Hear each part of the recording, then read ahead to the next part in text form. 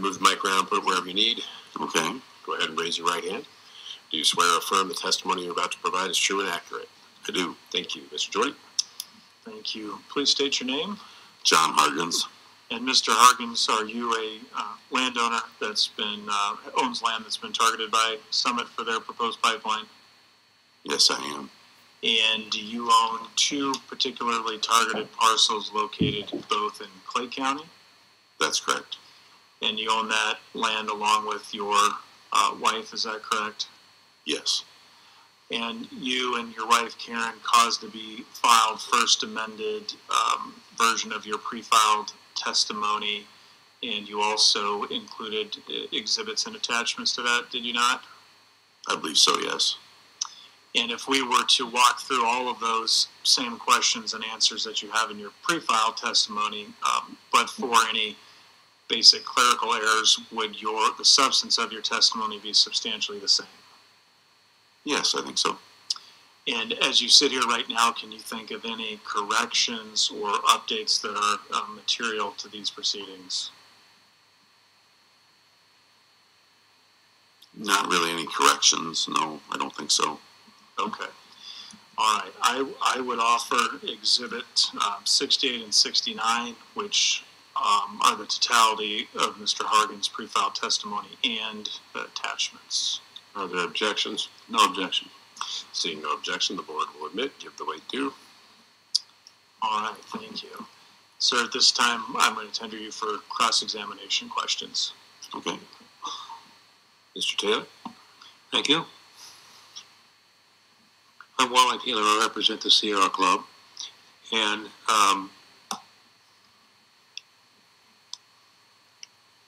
how and when did you first learn about this pipeline project? It was probably an informational meeting at the Spencer Events Center. I think the date was October 8th, thereabouts, in, what?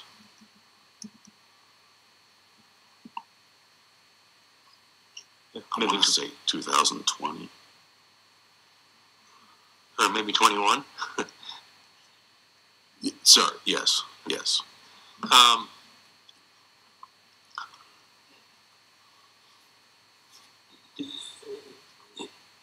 Immediately after that meeting, did you talk to a Summit land agent? I myself was not at that meeting. I was combining beans at the time. My wife went to it. Okay. She did not indicate that she had been talked to by a Summit land agent at that time. Okay. So when, if ever, did anybody from Summit contact you about the proposed pipeline on your property? We've had some phone calls, some mailings. As far as exactly, it's been going on. We're kind of on. It goes in spurts, on and off again. Probably the last contact I actually had with anybody myself would have been late February, early March of this year.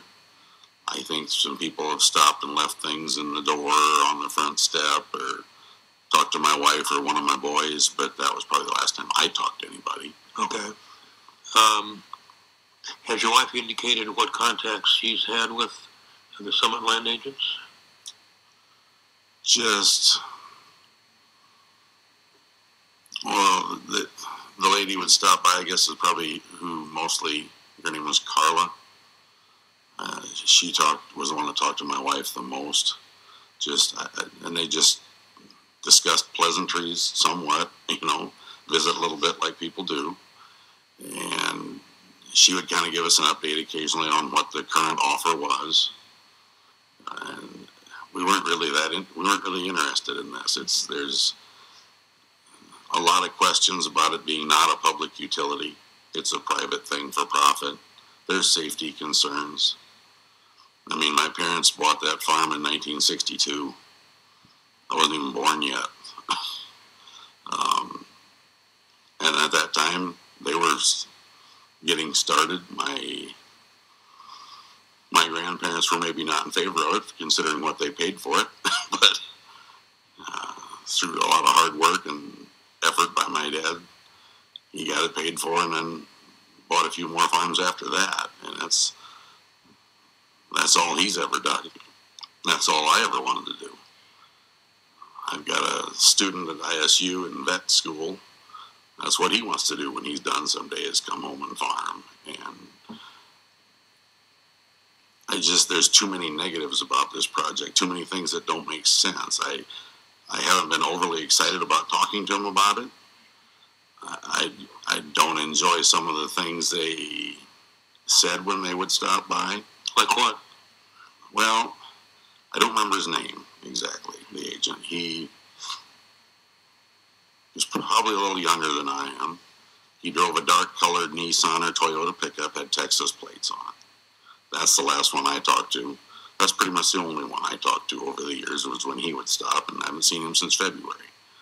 But he didn't like... Well, I expressed my opinion of him on the viability of the project. He didn't really want to hear that. I mean, most of the time he's telling me it's going to go through. You're not going to get it stopped. There's too much money behind it. You just as well sign something and going to do it, because they're going to get it. They've invested too much already in this point. You're not going to stop it. So it doesn't make you in a real great mood for any sort of negotiation. They come up with an easement that they decide is fair. They don't ask me anything about it. They just say, here it is. We think it's a great deal. You should sign this. I don't think it's a great deal. Did he mention eminent domain? Probably as close as he came to that. Maybe he didn't say the actual words. But when he said it's too big to be stopped, we're going to get it. You're not going to stop it. There's too much money behind it. It's basically what he's saying. Mm-hmm. Can we drop the KMZ?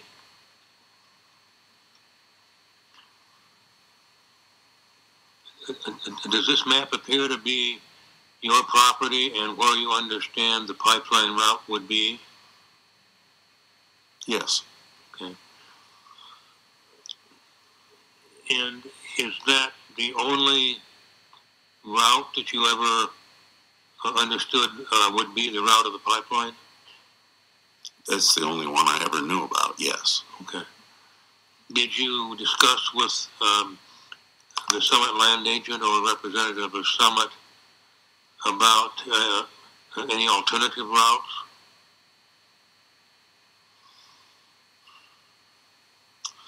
I don't really recall anybody mentioning anything to me about the possibility that we could reroute it. It was just, this is where it's going to be. They just said this is it, and that's all there is to it. That's the only way it was ever represented to me. Nothing was ever presented like it could change. This is where they want it to run, and you need to just go for it. I don't personally understand. I mean, I guess maybe I could have, but off the screen to the north of that, there's some people that live there that I knew him when he was a little kid, and they have a small child. He's not so small anymore, but be driving soon. But if I push, the danger to me is not much difference with that being a proposed 20-inch pipe. Whether you move that a couple 100 feet or 150 feet north into his property, it puts it closer to him, and it's not really going to make an appreciable difference to my survivability if anything happens. Okay. There are some buildings south of your two parcels. Yes. What is that? That's where I live. That's where you live, okay. Do you know how far that is from the pipeline? Well, I would guess from the house maybe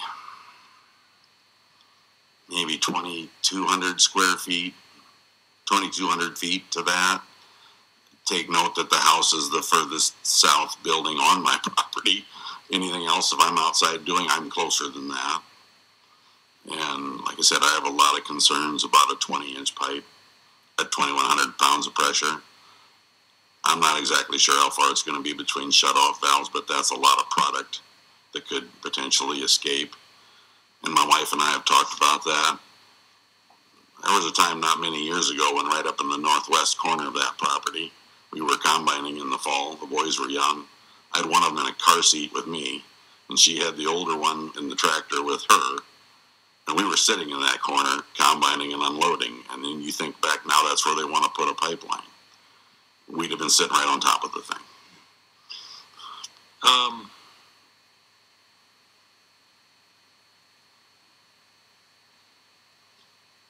Has someone ever indicated to you what the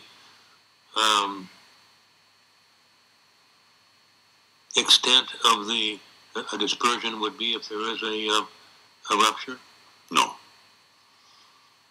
What little I've learned about that is just reading various things online. I'm kind of guessing that the number that seems to get thrown out is at 1,850 to 2,000 feet. And I don't know if that's based on an 8-inch pipe or what, but like I said, mine is a 20-inch pipe. That's what they're proposing. Is that what they've told you?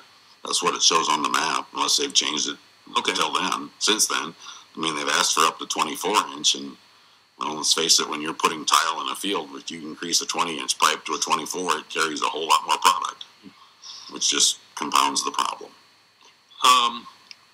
Where would the nearest emergency response personnel come from if there were a rupture? Well, we're not really blessed in that department.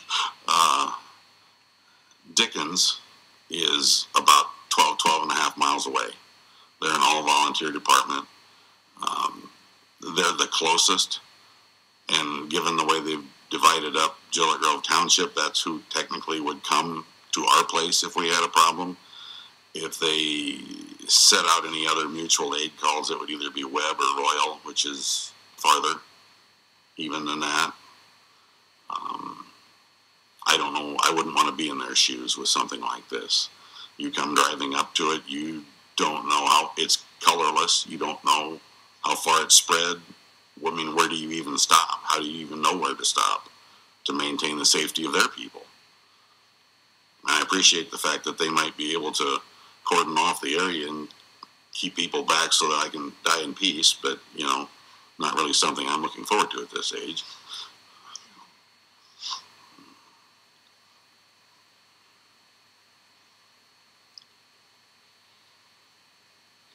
Have you investigated any other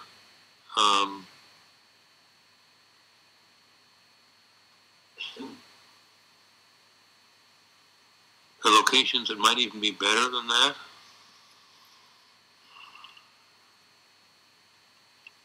I really haven't, I guess.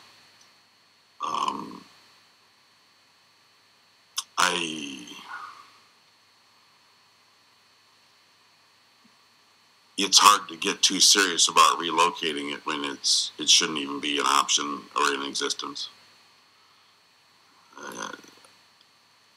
So you don't want it on your property is just at all? a private deal for a lot of money.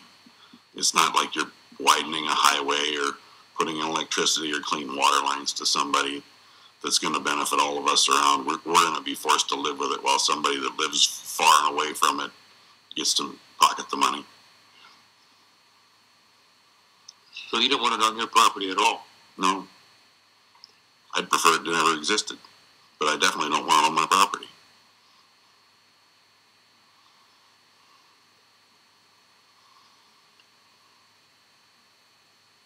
Thank you. That's all the questions I have.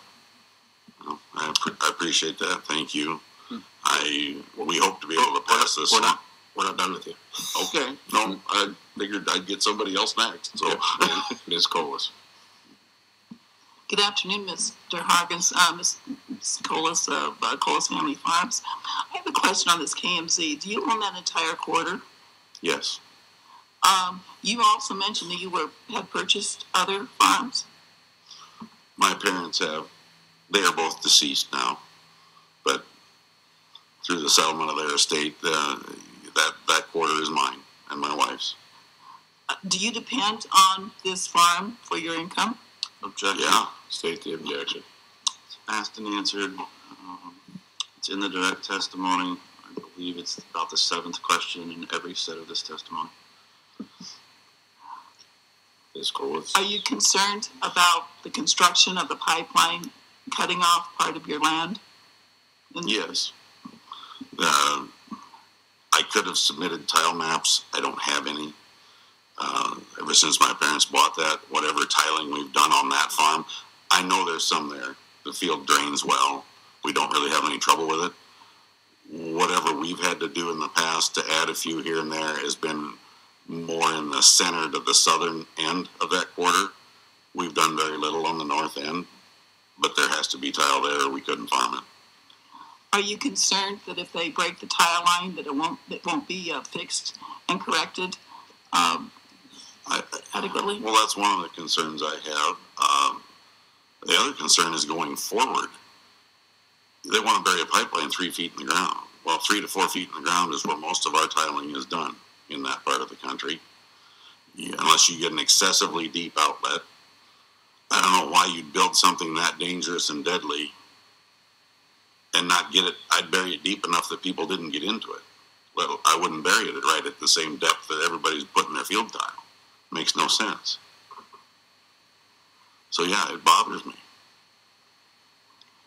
Okay. Sooner or later, that's going to need tiling, and all that water from there pretty much has to go east and south from that end of the field. That's how the land lays.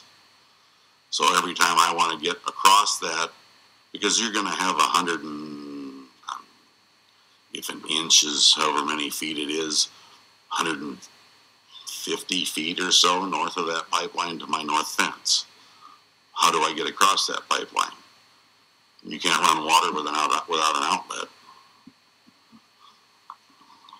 Have you been concerned about the access that Summit wanted to have to the pipeline?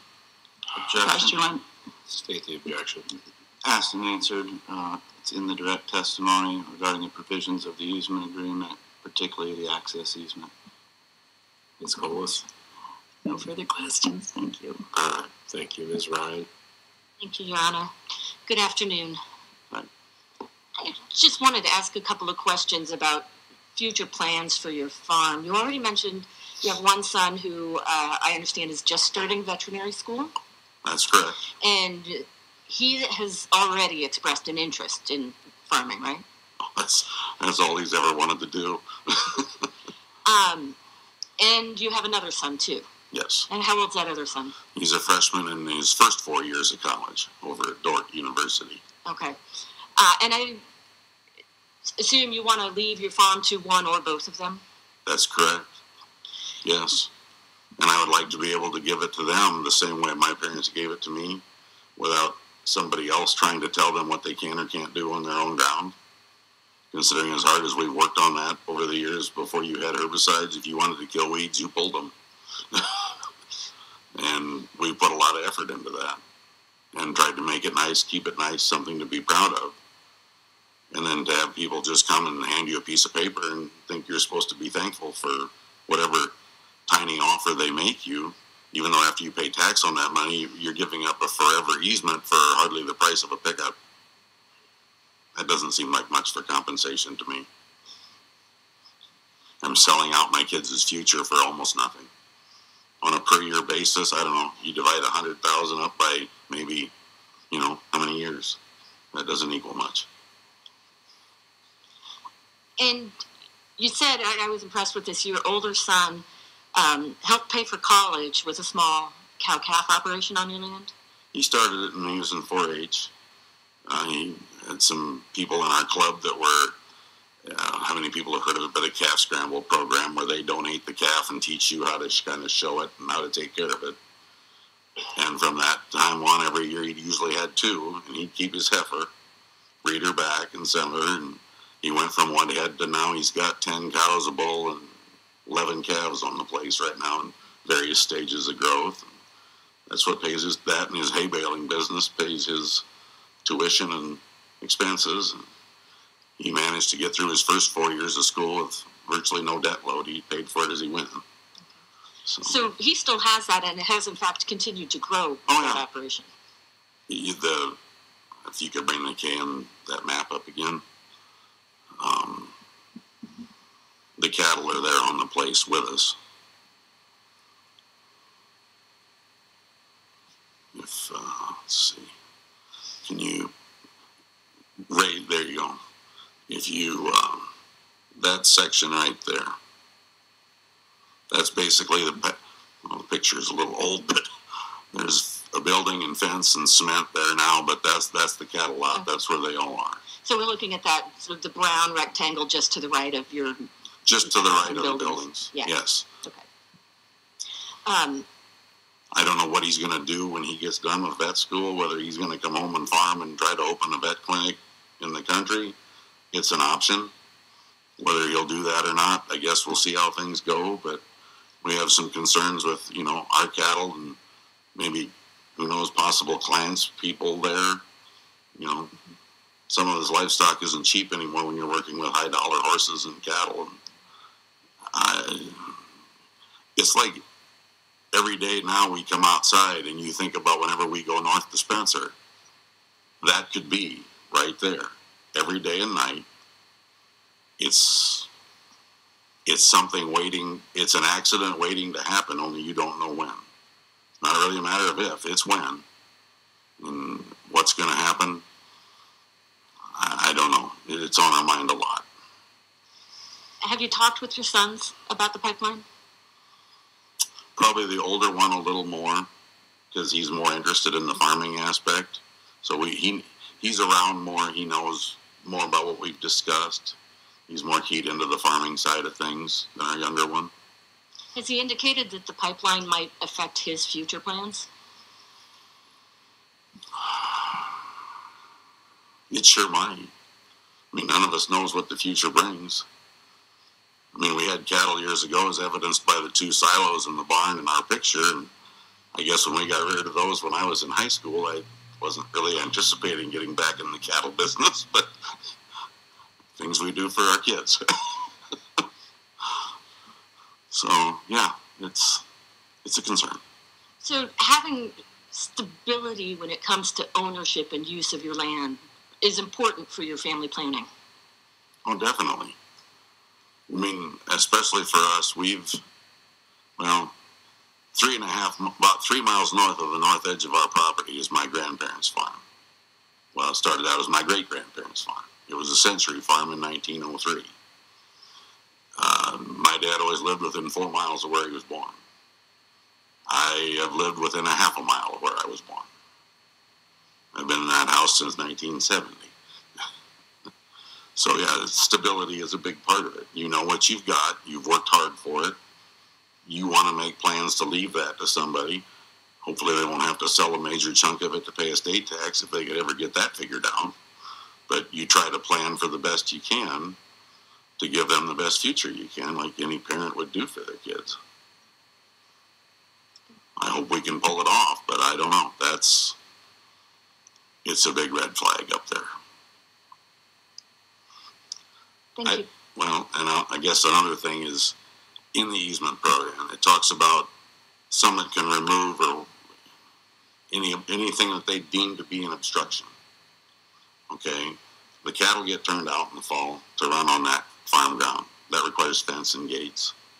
I don't know how that's going to work when they say they decide that's a problem. So now I can't have cattle on my property without them tearing out the fence.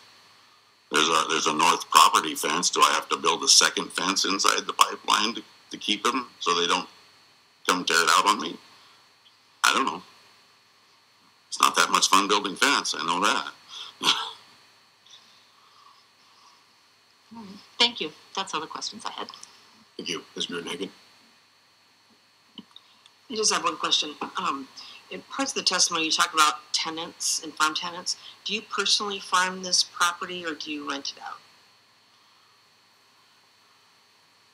I personally farm it now. I have been farming it. Okay. With the timing of this, okay, when you started the pipeline deal, my mother was passed away. Her estate was not settled yet. The ground was coming to me, but it wasn't mine yet. Since then, now it is. But even before that, I paid her rent, and I still farmed it. I started farming myself in 1987, and I've been farming it. My dad passed away just over 22 years ago. So he and I did it together until then, and now it's just me. But yeah, our family's farmed that since '62. So you were the farm tenant, but now you're the owner. Yes. Okay. Thank you for the clarification. Mr. Jorde? Well, as to Ms. Ryan's questions about you don't know what the future brings, we saw the map from 2016 that didn't show the cattle operation you've got, and fair to say that if this pipeline was there, it could drastically affect or even retard future growth that your family would want to do on the property. Is there potential? Yes, definitely. And so what I take it from you, sir, is that essentially you just want to be able to do what your family's been doing for over 100 years without someone else telling you what you can and can't do. That would be preferable, yes. Okay. And as to the risk, you had mentioned the information, the evidence here of an 8-inch pipeline having a non-worst case scenario, but a plume that could travel at least 1,855 foot. And you said you're slated for 20-inch. You understand that's many multiples of what an 8-inch would be. Yes. All right. And many multiples. And so having your home on the same property that's targeted is a huge concern of yours. It is. It weighs on you. And it's not even there yet. I hope it doesn't get to be there. But you can't help but think about it. I don't want to have kids and grandkids out there and doing things, and we're doing what we do on our farm. Everything we do, pretty much, we were not overly blessed with a lot of daycare when the kids were young. So if we were out in the field, they were out there with us. And I think that'll be the same way with our kids, because they loved it. They liked growing up that way, so why would we change it? But I'd sure like to be able to feel safe doing it. Right. Thank you. I don't have anything further. Okay. Thank you, Mr. Hargens. You're excused. Appreciate it. Thank you.